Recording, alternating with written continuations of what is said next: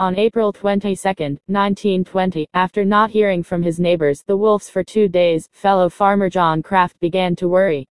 Although the weather was bad that morning in Turtle Lake, North Dakota, the Wolves had left their clothes drying on their outside clothesline.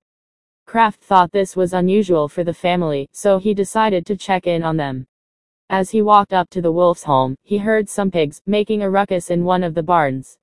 When Kraft went to investigate, he discovered the bodies of Jacob Wolf and his daughters Maria and Edna, maimed by the pigs and partially hidden by hay and dirt.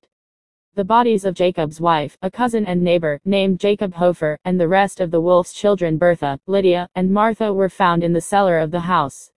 The only survivor of the slaughter, the Wolf's 8-month-old daughter, Emma, lay in her crib unhurt. With the exception of Martha, who had been killed with an axe, the other 7 victims had all been blasted by a shotgun. John Layer, another neighbor of the family, was arrested and charged with the murders in May. According to Layer's confession, Jacob pulled a shotgun on him while the 2 men were arguing outside the Wolf's home.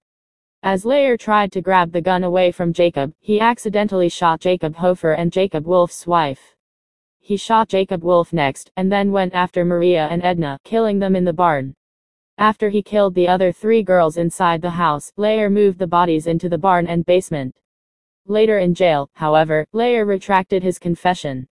There's no physical evidence to implicate him. Layer had confessed to the murders after spending a single day in police custody, where he was beaten and pressured by the police to take credit. At one point, he was told that a lynch mob was waiting outside the jail for him.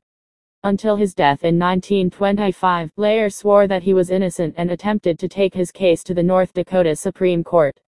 Although the case is officially closed, it's quite likely that Layer was a wrongly accused man, the victim of a corrupt police force desperate to pin the murders on the easiest person they could find.